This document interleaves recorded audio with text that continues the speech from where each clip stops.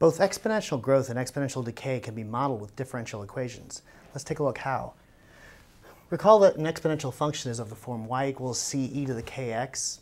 If you take the derivative with respect to x, you get c e to the kx times k, just from the chain rule. And of course, this is just y. So dy dx equals k times y. And that means that our original exponential function satisfies the differential equation dy dx equals k times y. This is a very important differential equation.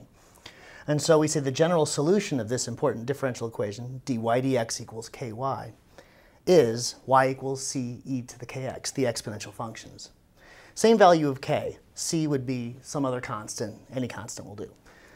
Now, just to review, when k is greater than 0, we get exponential growth. And when k is less than 0, we get exponential decay. And that goes for both of these equations. And here's an example. Dy dx equals 0.1y. Here, k is positive, so we get exponential growth. According to this formula, the general solution is going to be y equals c e to the k, and k is 0.1 x. So the whole family of functions, y equals c e to the 0.1 x, will be solutions of this differential equation. And those are exponential growth functions.